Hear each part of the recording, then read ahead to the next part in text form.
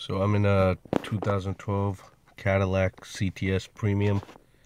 I'm going to show you how to turn off both the traction control as well as Stabilitrak on this car.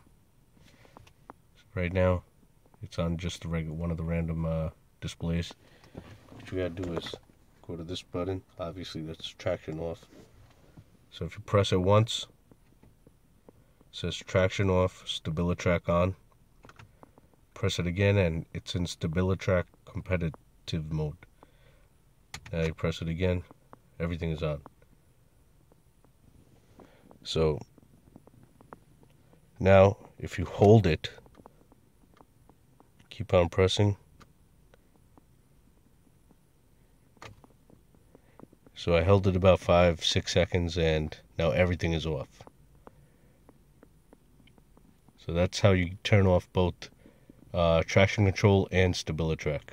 Now just to put everything back on, everything's on. Just press it again.